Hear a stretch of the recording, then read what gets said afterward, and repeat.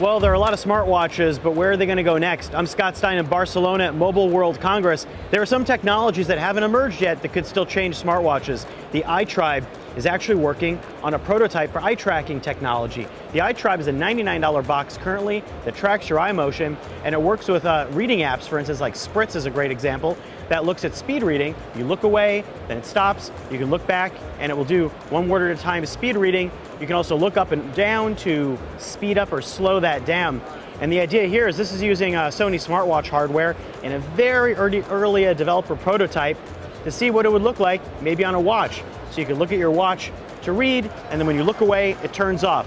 What could that be used for? Well, imagine energy saving capabilities. You could pair this with something like an accelerometer. The accelerometer turns on the eye tracking software or hardware, and then you could actually look at it to turn on the screen. Maybe down the road that would help smartwatches stay a little bit smarter. From Barcelona at Mobile World Congress, I'm Scott Stein.